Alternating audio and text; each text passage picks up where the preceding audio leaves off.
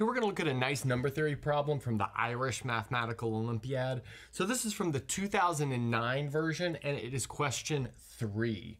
So our goal is to find all positive integers n such that n to the 8th plus n plus 1 is a prime number.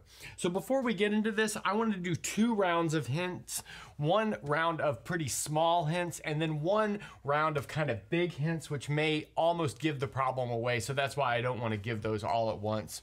So for my small hints, so the first one is that the answer is just probably 0 to 3 values of n. And this is generally the case whenever you're asked to find all positive integers satisfying some condition. Usually there are only a few or maybe none at all. And then the next one, well, that's not really a hint, because if you want to find out that this thing is prime or not, then you probably want to factor it and thus show its composite at least some of the time. So my second hint is to try and factor n to the 8th plus n plus 1. And you can do that brute force, or you can do that using a trick, which the bigger hint will lead to. So the next little hint is to look at the exponents modulo something. So maybe we can like simplify this thing into some simpler polynomial if we look at the exponents mod blank. Okay, so now maybe I'll clean this up and we'll look at some bigger hints. Now we're ready for some bigger hints. So my first bigger hint is that if omega is an mth root of unity, in other words, it's an mth root of 1, and we actually know what it looks like if it's an mth root of 1. We know it is of the form e to the 2 pi I over m times k, where here k is in the set 0, 1, all the way up to m minus 1. So notice there are exactly m roots of 1. And these are obviously happening in the complex numbers. This is happening in the unit circle in the complex plane. And so if omega is an mth root of 1, then it is a root of this polynomial with integer coefficients. So f of x equals x to the, that should be m minus 1. And notice that polynomial factors like x minus 1 times x to the m minus 1 plus x to the m minus 2 all the way down to plus x plus 1. And then the really important thing right here is happening in yellow, and that is if omega is not equal to 1, well, that means it is not a root of this portion of the product, then it must be a root of the other portion of the product. In other words, omega to the m minus 1 plus omega to the m minus 2 all the way down to omega plus 1 equals 0. Then the next thing that I want to say is that, again, if omega is an mth root of 1, then omega to the a equals omega to the b if and only if a is congruent to b mod m. And this is actually pretty easy to see.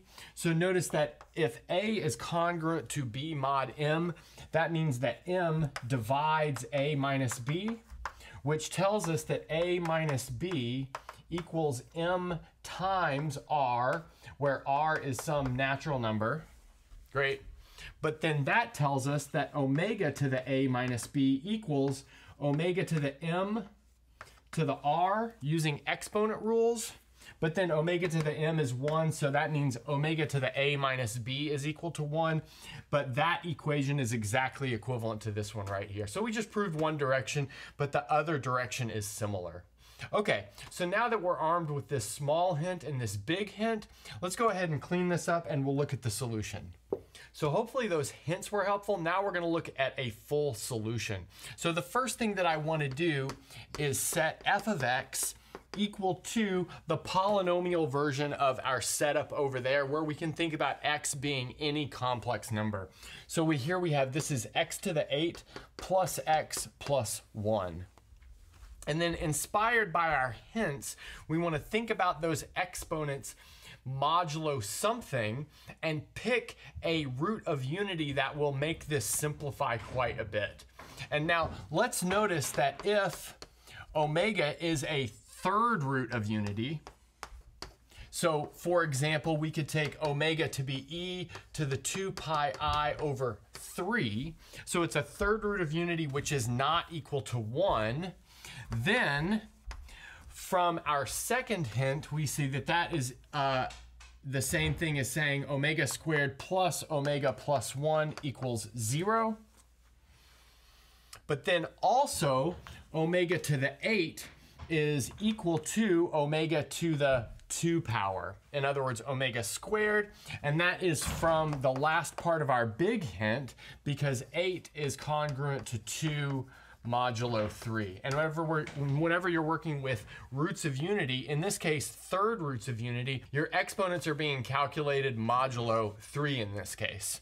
Okay, so now let's go ahead and notice that if we take f of omega, we get omega to the 8 plus omega plus 1. But like we just observed, omega to the 8 is the same thing as omega squared. So here we have omega squared plus omega plus 1.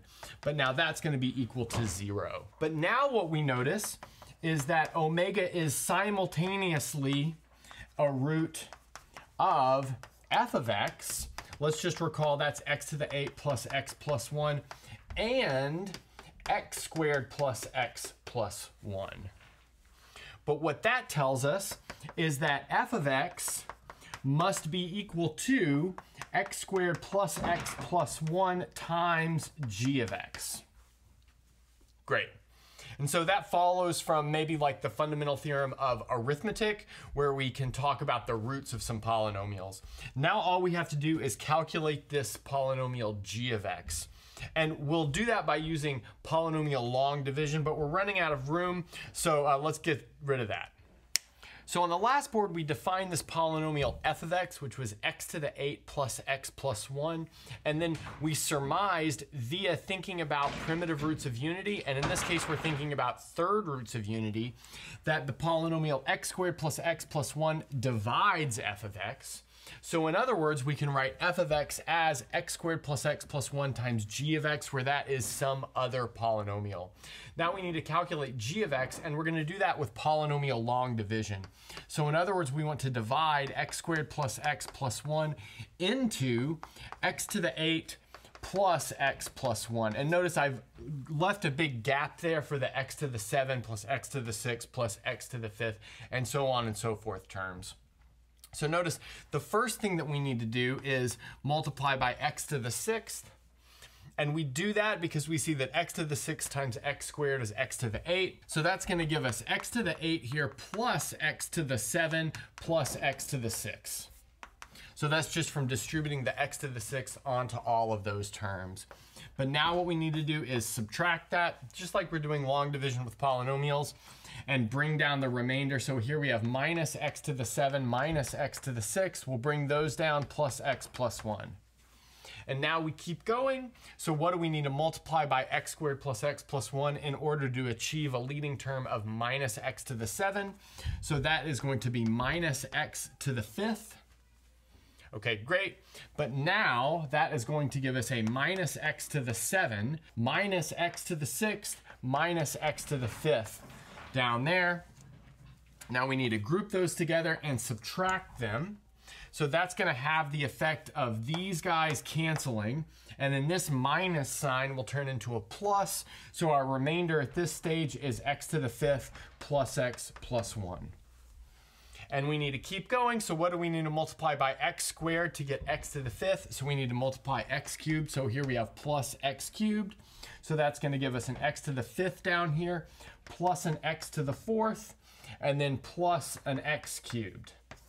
Again, we'll group that and subtract, and that's going to give us minus x to the 4th minus x cubed plus x plus 1. Good. So now, just following the same thing, we're going to multiply by negative x squared. So multiplying by negative x squared will give us minus x to the 4th minus x cubed, and then minus x squared. So now grouping and subtracting here, we'll see that these two terms cancel, these two terms cancel, and then we have a positive x squared left over. So we have x squared plus x plus 1. But now we're done because that's exactly what we're taking the quotient by. We're taking it by x squared plus x plus 1. So we have plus 1 here. So what that tells us is that our g of x can be replaced with x to the 6th minus x to the 5th plus x cubed minus x squared plus 1. Okay, great. So now let's go ahead and get rid of this long division and work towards the end. So on the last board, we built this factorization of polynomials.